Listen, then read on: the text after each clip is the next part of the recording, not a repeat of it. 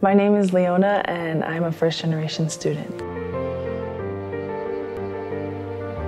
My parents migrated here from Jamaica 20 years ago to seek a better life for me and my family.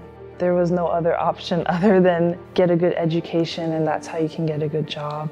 When I found out about the First Generation Student Success Office, it took a lot off of my shoulders. I was very relieved because my parents didn't know what to do. So when I first got to the office, they tried to find out about my life first and how they could properly help me. So there was a lady in there. She helped me get into the RISE program, which helps a lot of First Generation students with their books because books can get expensive. I actually got my first job there, and it's really opened my eyes to see the impact that I can have on other First Generation students. So without the office, I don't even know if I would have made it this far.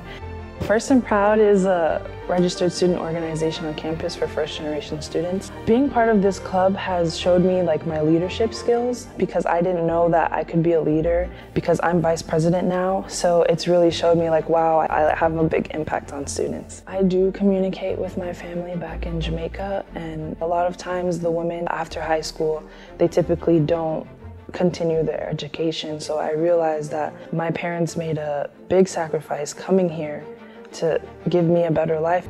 Next summer, I graduate with my bachelor's in social work with a minor in sociology, and I will be continuing my education here at FAU with my master's in social work. My advice to students is to just ask for help, seek the help, because we all need help in some way, shape, or form. And you'll be surprised at the outcome if you just put your pride aside and ask the questions that you need to ask.